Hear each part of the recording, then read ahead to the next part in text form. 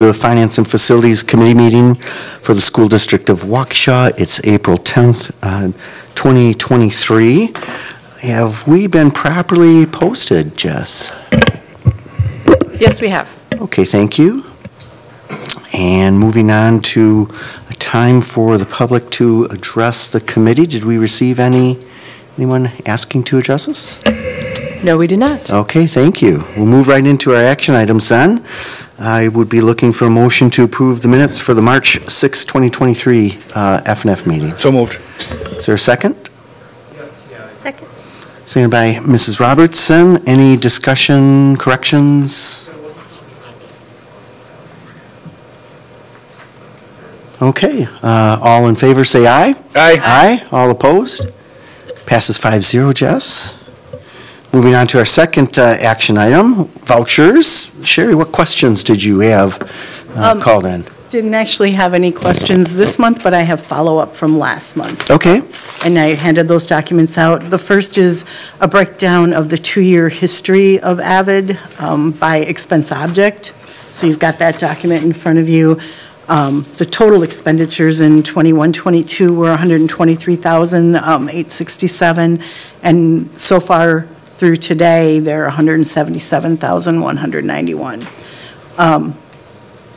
I've been asked the question for follow-up as how many students are being served by AVID, so I will get that to Darren for a for a Friday update instead of waiting till next month. I will get that out right away. Any questions on the breakdowns? Any clarification needed on what the different categories mean? And this is for the entire district? Correct. Okay. And we have basically AVID at every level now. I would have to follow up. Every level, maybe not every school yet, but every level. Is it? Not every school. It's close to it. Yeah, I wasn't sure if we were just at the end, still had some left, or if we made it for all of them. Okay. Mark that down.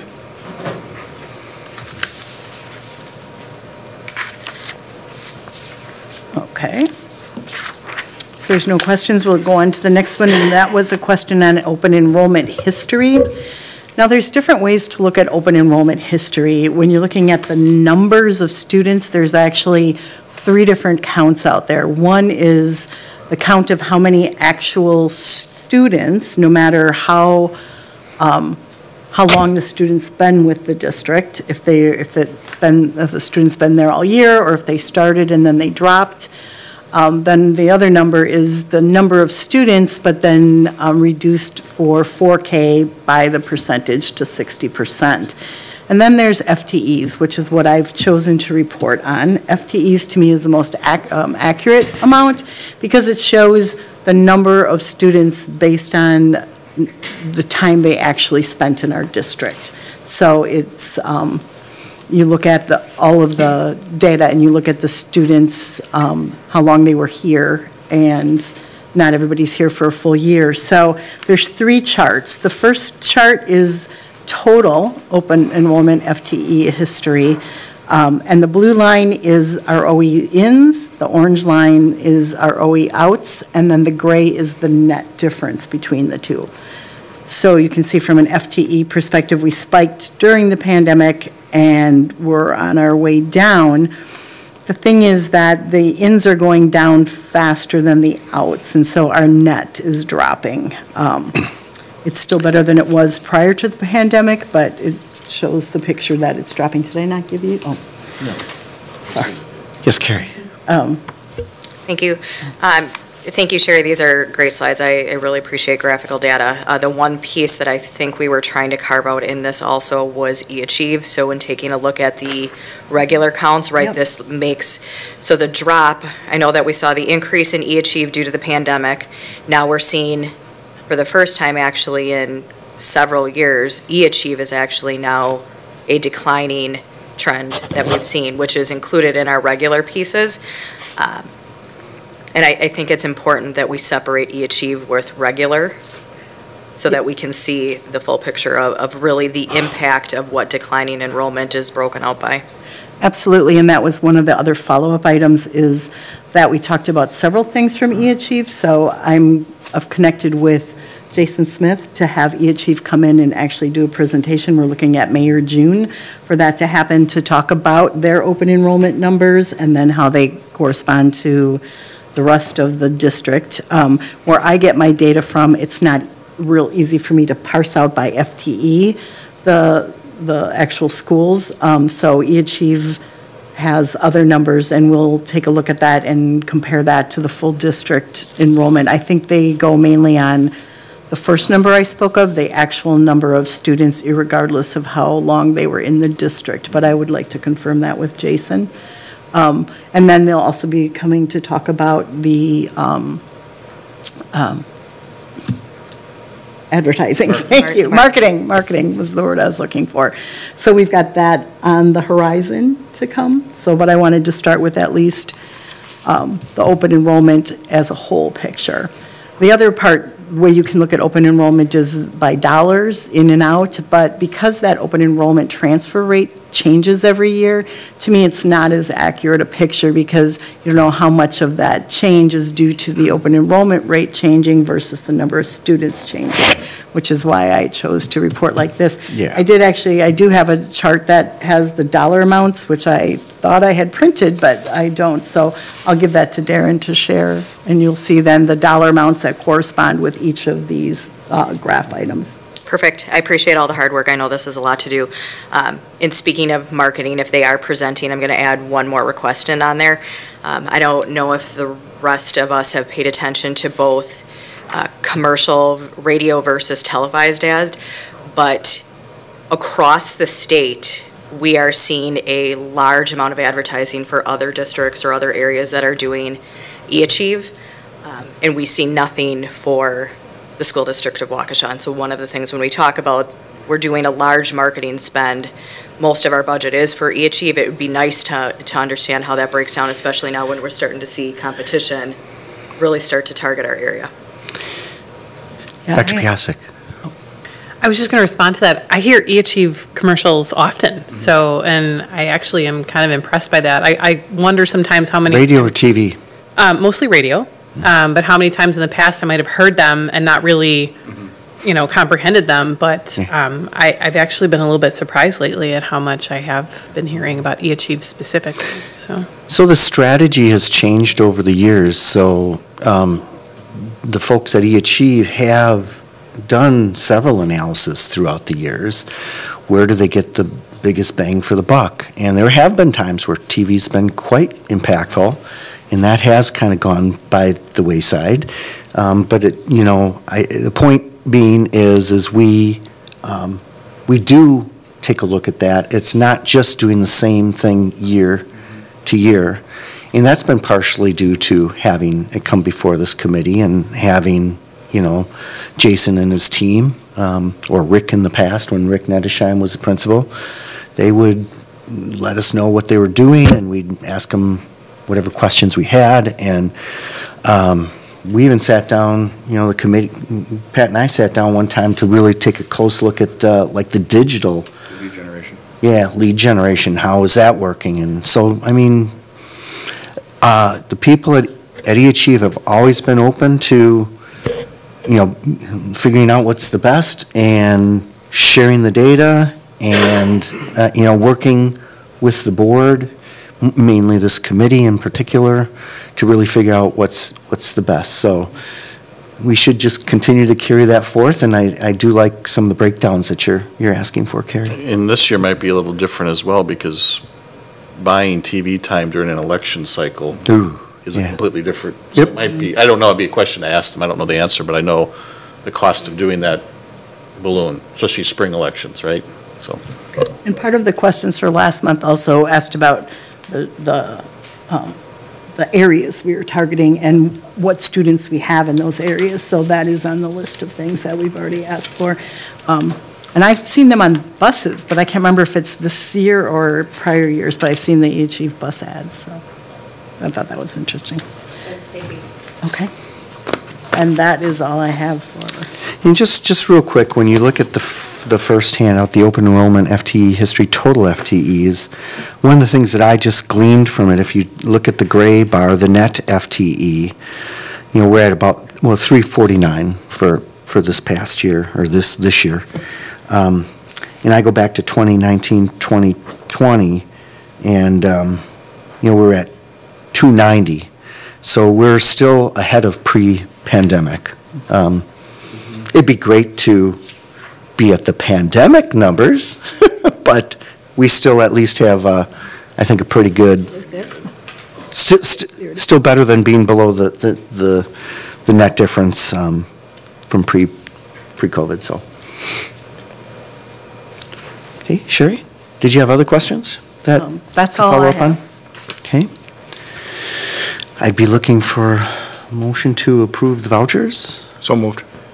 Second. Seconded by Dr. Piasek. Any questions or discussion on those vouchers? Okay, all in favor say aye. Aye. All opposed? Passes 5-0, Jess. Thank you. We have one more action item. We're looking at the approval of the West High School entrance easements.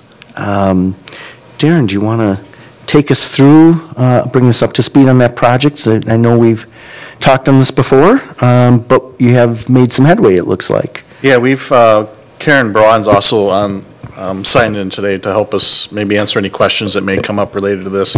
We brought this to an agenda item, I think it was January or February, and just kind of gave you the draft documents and let the committee know that this topic was out there. But the county is proceeding with reconstruction of the main entrance off of Salesville Road for West High School. There's a diagram in your, and actually I'll bring it up so people can see it. It shows the expansion and the addition of a turn Yeah, lane. that last attachment's the Yes, best one. that's the summary. Yeah, that's The the other best two attachments are specific to the easements. There's two easements being asked to be approved. One's a temporary, one's a permanent easement. So Karen, I'll highlight the changes, and if I miss something, just feel free to chime in. A general widening, all the lights that have been out there for 20 years now-ish 17. were temporary in nature, so this is coming back and making it a more permanent structure. They are adding a turn lane onto Salesville Road as you exit out of West High School. And I think we are adding turn lanes coming on the Salesville Road approaches to the intersection. And this work is all scheduled for this summer. We've been in contact and in communication with the leadership out at West High School about what days do we have to avoid, wait until graduation's done. But as you know, high schools are running all 12 months out of the year. So I think we have everything in the row. Legal counsel has reviewed the easement documents and are good with what is presented. And Karen, I don't know if you want to add anything else to the conversation that might be helpful. These little Darren, you did a wonderful job explaining it. Temporary signals in Waukesha County are about 15 to 20 years, which is a little embarrassing. We've ordered, and we're putting in what are called monotubes, which are much larger. The signal heads go over the lanes. The safety will be improved at this location. We're shifting the turn lanes for better visibility, and it should result in better traffic flow and far safer intersections.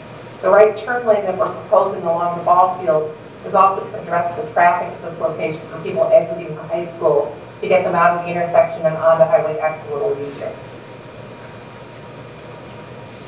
So is that exit is that a yield sign there, or is it still light controlled?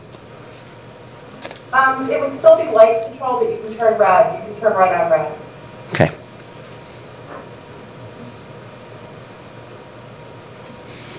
Other questions of the easements or the plans to improve this intersection? Maybe just a comment. Yes.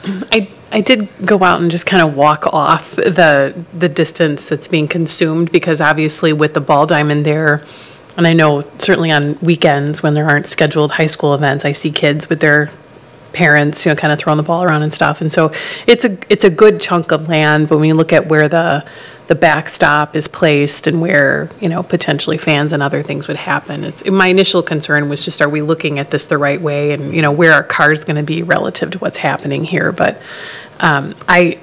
frankly, I think going in and out of that parking lot quite often, I think this will help.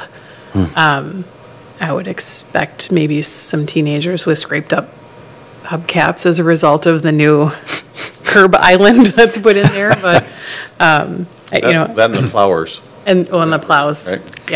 Yeah. But I think, in terms of traffic and safety and, anything with respect to the land that's being consumed there, I don't really see any problem with it. I mean, I see advantages. And we asked that specific question. Actually, we talked about it months ago, and then I think I emailed Karen maybe a few weeks ago about how close are we getting to that field, and what's the drainage impact on that field, and everything seems to check out in the eyes of West's leadership and the Buildings and Grounds crew in terms of drainage away from the field. So, yeah, I think overall it's going to be a significant improvement.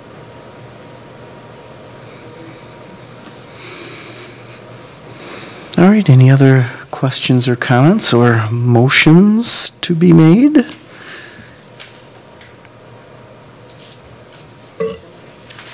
Ms. Carey.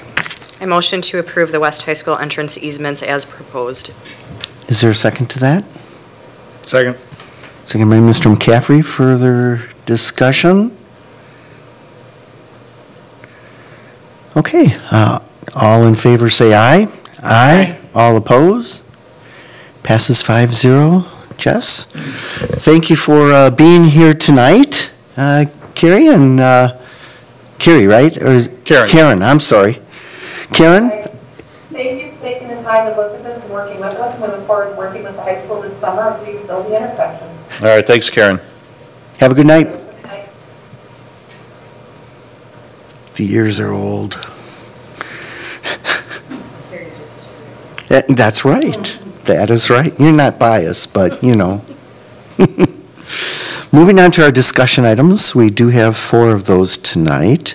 And the first one is our monthly budget report. Sherry, what do you have for us? Only good news, right? Oh, yes, absolutely. And actually, there's the budget report itself is pretty insignificant as far as there's no big activity to report. Nothing I felt the need to call out. Interest is still favorable. I know last month we said we were going to bring in a budget amendment this month, but we decided to look at the whole picture next month and bring one budget amendment versus just bringing one at a time. So we're going to take a good look at the whole budget picture now, and then next month we'll have something.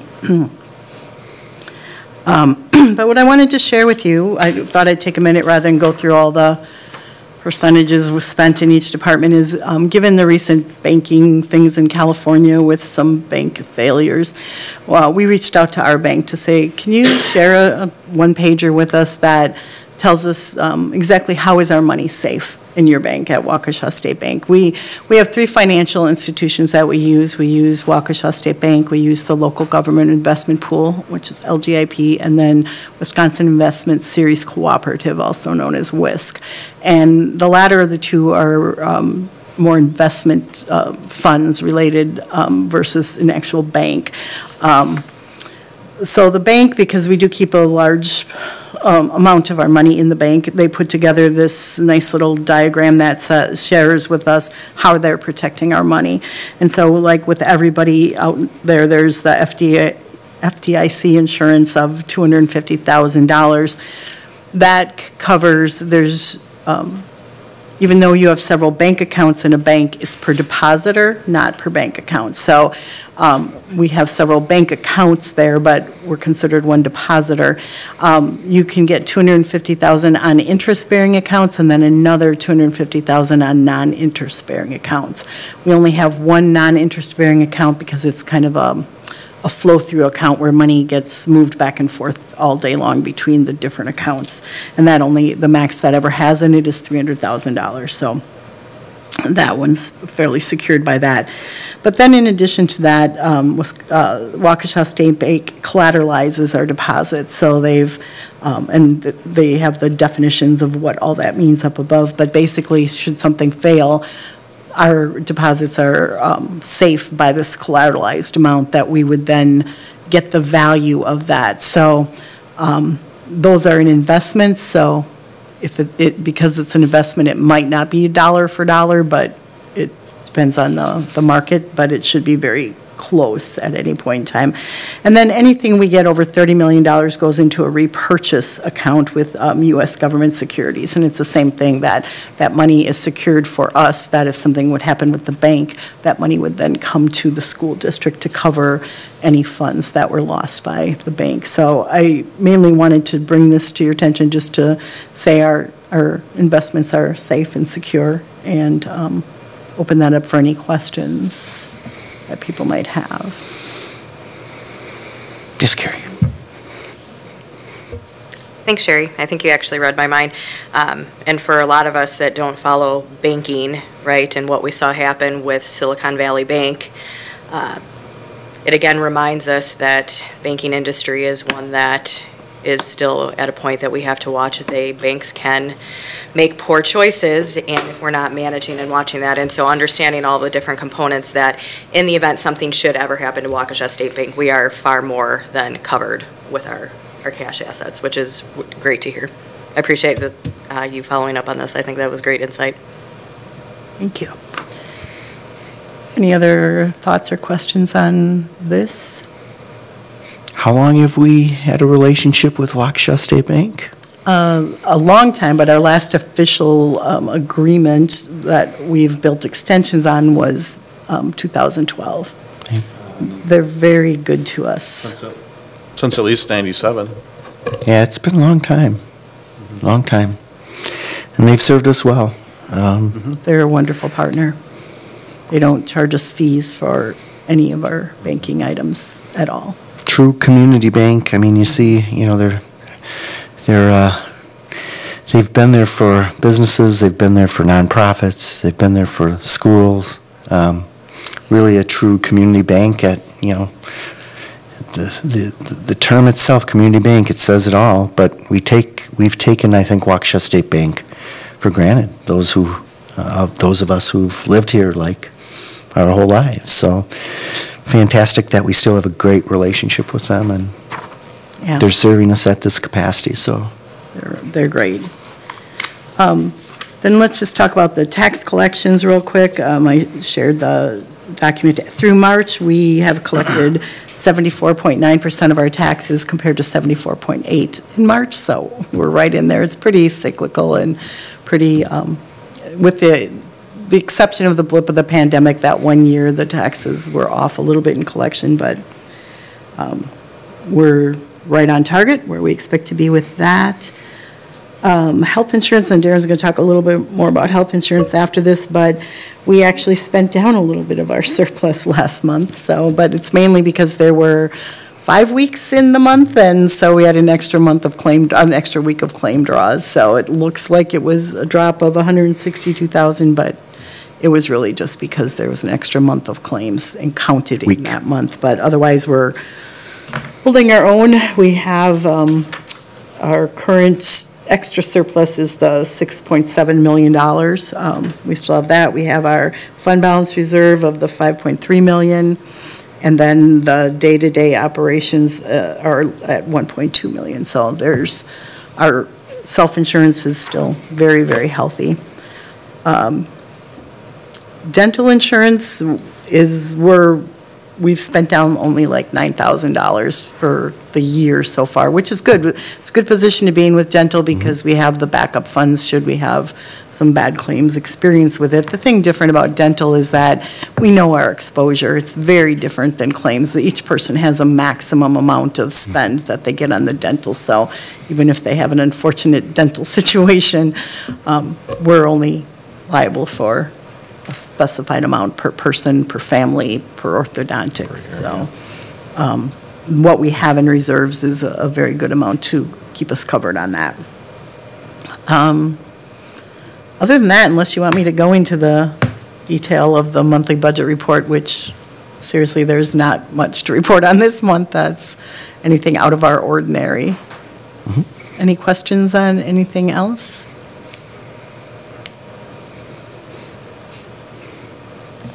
All right, excellent. Thank you. Appreciate that. All right, moving on to our tax incremental financing for TID 17. We're looking at a potential amendment coming up here. Darren, you want to take this one? 2 weeks ago now, I attended the TIF meeting over at the City Hall, and next week, they're asking for a vote on this amendment of TIF 17, which is a TIF that includes actually this building. But the amendment itself is actually adding the public library and then crossing the street to get to the old Associated Bank and their related parking space for the construction of a hotel in downtown Waukesha. So since it's an existing TIF, it has to go through the Joint Review Board again to ask for an amendment of the plan. As with every conversation with the TIF, when it comes to amendment, when you have an existing TIF out there, the issue of defeasance comes up, and our finances are different than the other municipalities involved. They're looking for property valuation growth. We're funded by the number of kids in our schools, so there's just a little different lens that the two of us are asked to look through. So based on that, I did ask for what the defeasance would be without the amendment versus the defeasance with the amendment. And the dollars, I mean, to the average person, this sounds like a lot of money, but in the larger scheme of thing, I don't know if it's worth noting, but I think I should know as I seek out your feedback on my vote next week. So if no amendment is approved, the total defeasance that would be shared by all the governmental bodies is $61,410. I want to say we're around 40% of that number would actually be received by us, and I'll put the caveat, these are projections. The numbers will change, but I think my guess is that it's a pretty solid projection. With the amendment, the total defeasance is $14,838, and it would happen a year later. So again, a lot of money, most conversations that we have, but not a lot of money in the larger picture of things. So other than that, I think, the merits of the project, I don't think it's a bad project, but just interested in hearing what F&F's thoughts are on it before I cast my vote. And the whole plan document is available. Mr. McCaffrey? So they have to include the library because it's got to be contiguous, right? They need a bridge. Yeah, okay. And then how much, and you might not know this, but how much of the property is still on the tax rolls in 17? Because this building's off when we close, right? The building across the street's off because Carol doesn't pay property taxes. That's a good question. And then Les Paul's in it, and the public library's in it, and Cutler Park's in it. So I was just wondering how much, I mean, not much, because we're looking at 24 grand, right? Is our defeasance. I wouldn't think there's a lot left. That's why it's so small. Yeah, that's exactly Yeah, right. So so- it kept going, I thought maybe that was the city. But I mean. Yeah, obviously, it's not it's not a It's accurate, and the generator. the dorms were originally in it, right? When they were. Yeah, I'm trying to find- A rubber, that was. I'm trying to find the map and be able to bring it up, but that's pretty blown up.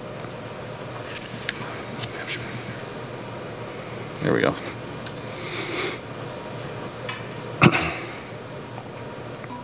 Church is probably in it, St. Luke's is probably in it. Actually, the public library in St. Luke's are not in it.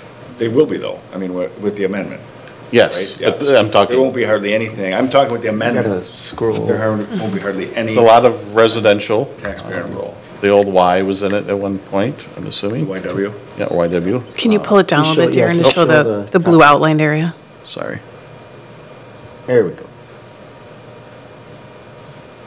So the amendment is the outlined area. It's right there. I jumped that high. Good job.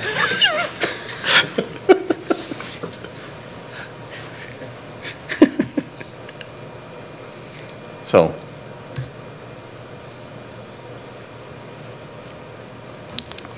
So one of the things that we've looked for in the past is the amount of defeasance. And why is that important? Well, we have this thing called the revenue cap, and this just so happens to be one of those things outside the revenue cap. So it really is extra money. If a TIF closes and there are monies left over, we get, as you had mentioned, about 40% of those defeasance fees. And that goes on top, that's in addition, so it's kind of like bonus money. We never get bonus money here in the district for much of anything. We have to go to referendum whenever we want to go above that revenue cap. And,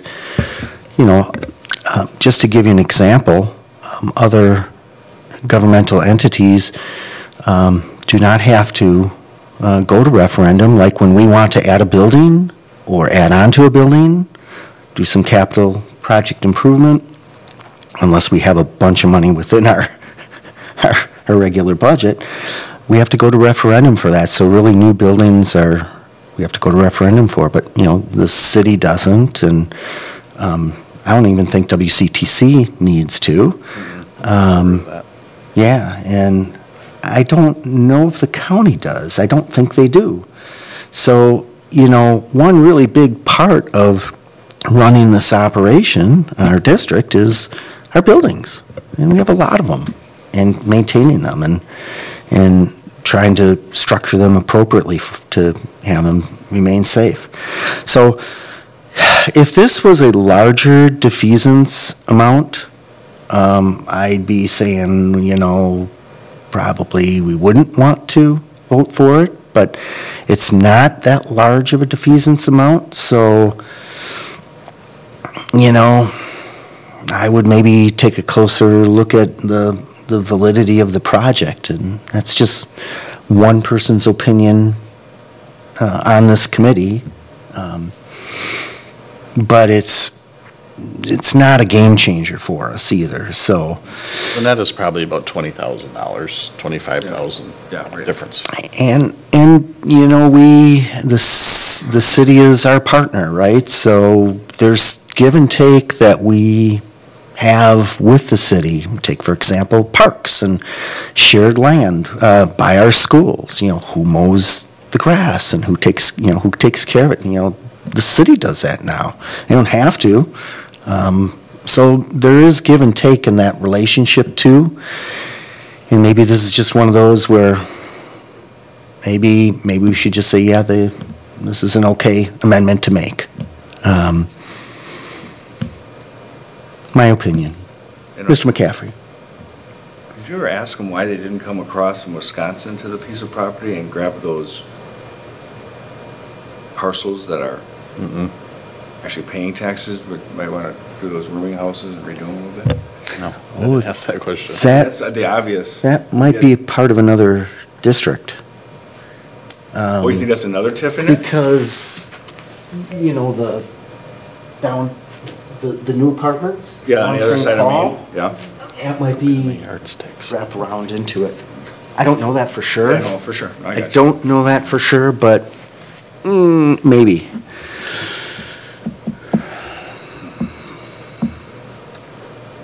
And I'm sure there are parts of it that there aren't, any.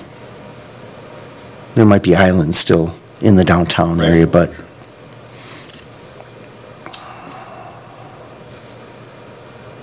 Any other comments or thoughts to share? We don't vote on this as a committee. We just give direction to Darren because, there's always additional information that you receive directly at the meetings where you got to pretty much kind of make the decision live with all the information that you get. But it's our chance to share whatever thoughts we have with Darren on this. Yeah, Kelly? Just a comment, I appreciate the engagement that Darren has had with the city on this. When we first started talking about this, I also raised the question of such a small amount for this. The amount of effort that is required by us as a board to discuss, by administration to engage, for us to participate in those meetings, it's a little bit frustrating, to be honest, that, we financially, there's not a huge upside in this. Very rarely is there significant enough TIF that we're going to see something meaningful. I think at the end of the day, we're here to make sure the kids in the district get the best possible education with, the best possible financial strategy. And so this particular request is just a little bit of a non-issue for us, but I think kind of to Mr. Como's point that, we're participating because we have a role to participate. We might approach a different request differently. It really just depends on what is the likelihood that what we're doing here is good for the community and good for the residents and the constituents of the district. And so we've probably already put more time and effort into this one than we probably needed. Yeah, each situation, whether it's an amendment or a new district opening up or one closing or there's merging of districts, there's all sorts of things that can be done that we get a seat on the Joint Review Board, and that's just statute driven. But I hear what you're saying. Each situation is different, and it'd be great if there was a huge defeasance number at the end of this one, but there isn't. So we had one where the defeasance was a much larger issue not too many years ago, so it does occur. But I think Kelly's right. I think most of them end up being in this kind of range of conversation. Yeah. Any other guidance to provide, Mr. Clark? Do you have any questions, Darren, of us? Any other thoughts? Or Dr. Siebert, did you want to comment? No, I think that helps. Okay. And I do go through this process because I do think, I am the representative, I'm the one who's casting the final vote, but just to make you knowledgeable about what's out there too, because TIFs aren't a general backyard conversation with your neighbors, et cetera. So. Yeah, and this is policy driven, so the discussion of TIFs can happen at a number of different places, but they happen here, and we are to give guidance to whoever the representative is, and the representative can be a board member and has been board members in the past, and I've served in that capacity. And can be again. Yes. So, there you go. Is that a hint, Darren? Especially maybe a new one. So, anyways, we'll move on to the next topic. How's our health insurance looking these days? That's a topic you like, right, Darren? No, I thought we'd come back and just kind of map it out because obviously next to wages, health insurance is our biggest line item within the budget. So just thought I'd map out quickly what our plan is heading into 23-24.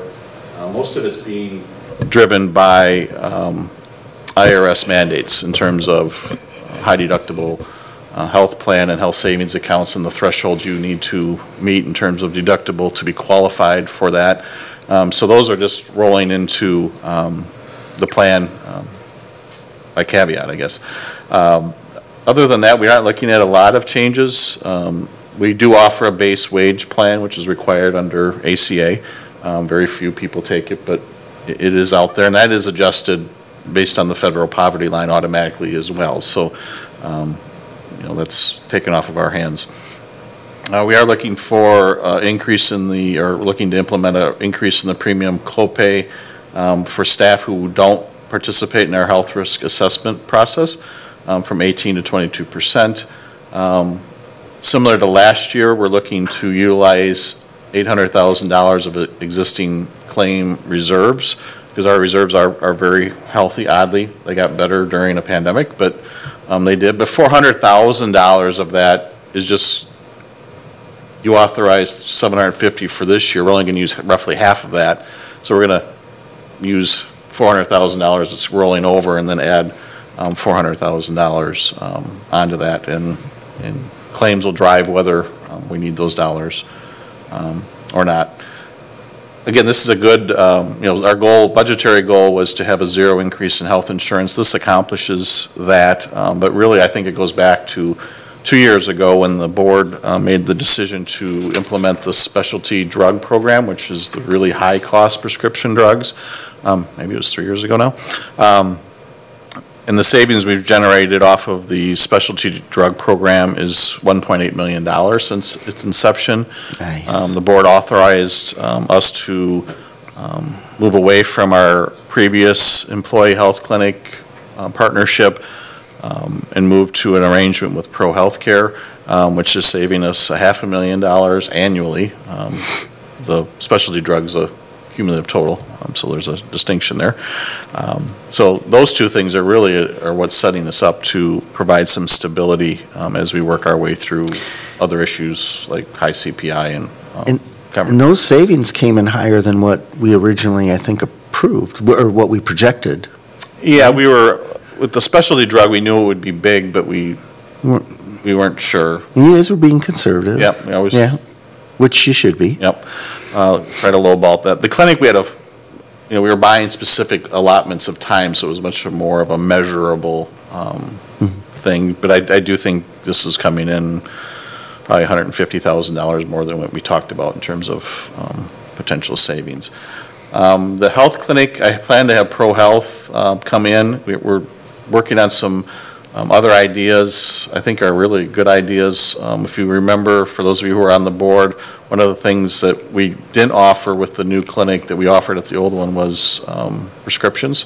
Pro Healthcare is now coming back with an option that we think is pretty neat. We'd be one of their pilot programs, where essentially they have a vending machine outside in the lobby of the clinic, and you see a doctor, your prescription can be waiting, and you just go up to your, there's a e-health where you kind of just fill out a summary of your symptoms, you send it in. They may not always give you a script or a diagnosis, but for strep throat and those types of things, for eliminating. They probably don't do controlled substances, right? No. So, yeah. It would be. That wouldn't be controlled, I guess, then. It would be similar to what Target used to offer for, and I don't know if they still do this, the $2, the moxicillins and those types of scripts. So a lot of neat things with the Pro Health Clinic, so we'll be bringing that back. The implementation of those, if they come to fruition, would be September 1. But part of adding the scripts would need an amendment to our existing agreement with Pro Health, because all we've done is bought care hours, essentially. So I thought they'd do a nice round-out report on how we're doing in general, and then package that with potential approval of an amended agreement. So that's all the things going on with the health plan. Questions? Comments? All right. Thanks, Taryn. Appreciate that report. Moving on to our ESSER update. Who's taking that one? It's pretty much the same information as last month, but we put it out there so people. So we're 100% allocated. Yes, we are 100% allocated. This month we've added some graphs so you can see how much we have claimed to date and actually received from the ESSER funds that we've spent. Otherwise, not much has changed. Okay. Any questions? Yes, Kelly. I think we may have some follow-up conversation planned on this, but I do know there have been some follow-up questions about how we report our intended plan to DPI. And I know in some cases we're waiting for POs on things, and so there may not be a time limit to communicate that plan, but I'm just curious if there are any thoughts about that communication, or if that all is intending to come once we have actual invoices in hand. Between us and DPI? Mm-hmm. We don't report like the encumbrance of ESSER funds. We report out actual expenditures to DPI, right? Mm-hmm. We put into WISE grants what we plan on spending, a budget amount, and then we go in and start claiming dollars against that. So have we entered everything? We've entered everything for ESSER 3. ESSER 2 does not have everything that's been entered. We're waiting on some quotes. On the HVAC some of those work. purchases. I think that's the part that's ultimately missing. If someone goes and looks at the report out from that. Yeah. Right. Also, DPI gets behind. So we've submitted information. It's been out there for probably 2 or 3 weeks, but it hasn't been approved by DPI yet. So what the public sees is probably different than what's actually been submitted as well. Certainly a lag there. There is, yes. Well, and my understanding is there's some districts' plans that it's taken 6 to 9 months to actually get those approved. I'm not sure, based on the size of them, or if there's something specific that they Or have the concern complexity of it, or, yeah.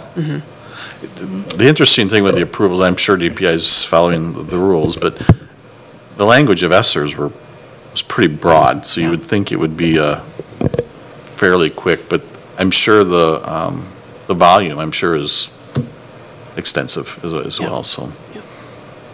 Thank you. Yeah, that can be tough to communicate with people, because you'll have someone ask a question like, well, why haven't you spent your ESSER funds? It's like, well, as a board, we have voted to allocate these monies at 100%. We're done as a board, essentially, unless we want to tweak it, but that would mean something would happen where we'd want to tweak it. But as far as we're concerned right now, as a board, we've decided how we're going to spend that.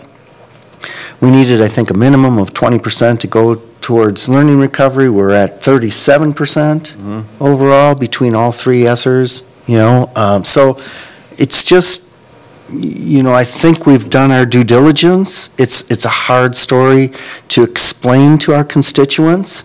And it takes time to spend the money, too. You don't just drop that kind of money overnight. So we want to get bids. We want to make sure that we get fair value for our buck, so. Yeah, the best information for anyone in this community is our website. We've laid it out, the things we've allocated towards, the POs haven't been cut. Also, the HVAC work that we've used a significant amount of the money is very technical. You need plans, you need engineering, even to get to the RFP process. So it has the projects that have a long timeline. But yeah, I would refer anyone to our website to get the latest information that takes into consideration all the statuses of the different projects, whether they're done or in the design phase, et cetera. Or they can reach out to me directly, whichever. Okay. Any other questions or comments on ESSER funds? All right, moving on to other business. Any recommendations for future topics for this committee to tackle? Okay. I'd like to acknowledge Karen. This is your last F&F meeting. We've been on F&F for a long time. Yeah, mine too. Both of ours. But it's been a pleasure and a privilege serving with you in this capacity. And we haven't always agreed on things, but we've agreed to disagree respectfully. And I think that is an art form that should be replicated as much as possible, not only with this board, but in our community, our society these days. And you've always been respectful, and we've always had good debate, and I appreciate the years you put in. Thank you, Joel, and I appreciate your leadership here and for our full board as well. Thank you. Thank you. And you're going to be at South's graduation? I think I'll be at South's graduation, so we'll see. So I might see you there. Okay. Yeah. And you have a son graduating, so congratulations on that. Thank you. Fantastic. You both have to come back on Wednesday, right? Exactly. I was thinking the same thing. Like, I'll come to your house and pick you up if I have. As long as you don't embarrass us. Jess, didn't you post that, we're going to be at a social event? And I heard there might be one on campus. Yes. I had nothing to do with the planning. All right. seeing that we're done with the open portion of our meeting for now, but we may have to come back to reconvene into open session, depending upon how the closed session goes. But at this time, we do need a motion to go into closed session. Who would like to make that motion?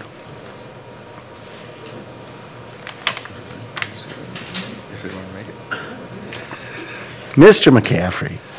I move to adjourn to executive session pursuant to Wisconsin statute 19.85, parent 1, parent E, for deliberating or negotiating the purchasing of public properties, the investing of public funds, or conducting other specified public business whenever competitive or bargaining reasons require a closed session, pupil transportation, and food service contracts.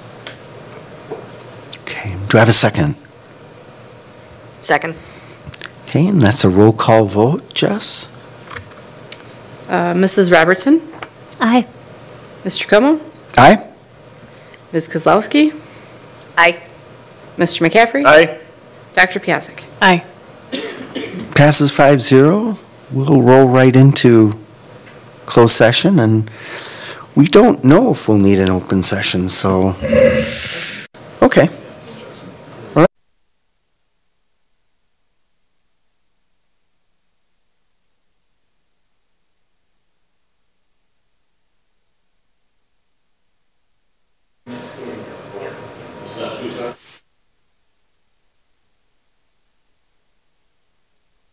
Okay.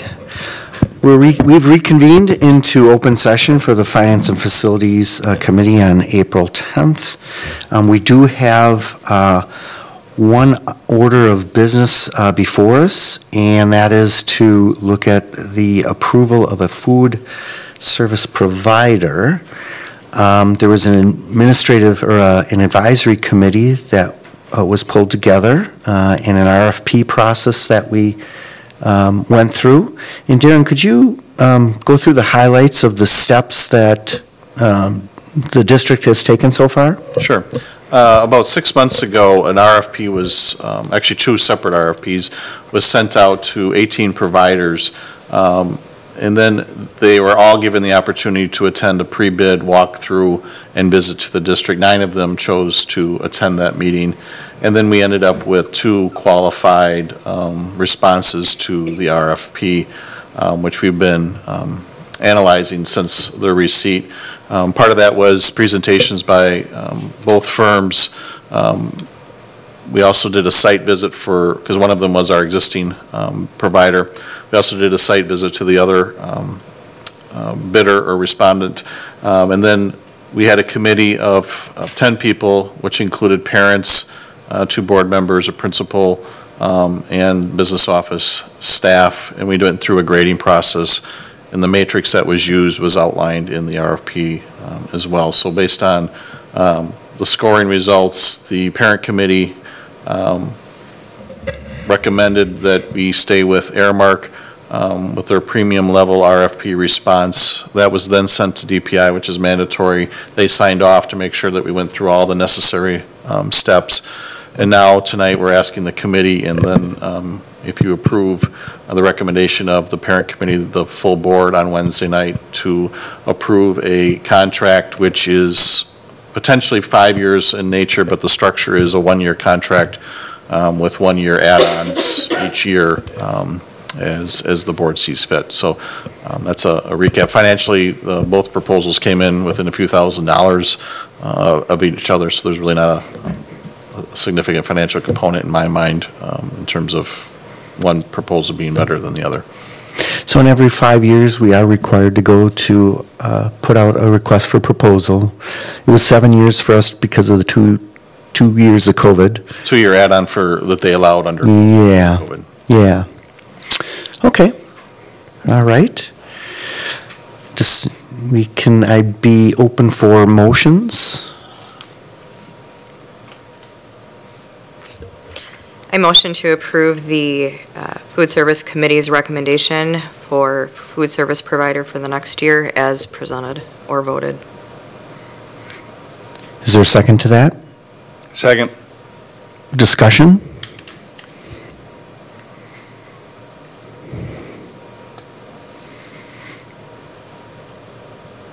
All right. Seeing no questions or comments, Jess, will you please take I'm sorry, this is not a roll call vote. All in favor, say aye. Aye. All opposed? Okay, passes 5-0. Jess, that does conclude our business for tonight. Thank you, everyone, for being here with us and following us, and hope you have a wonderful evening. Thank you. We are adjourned.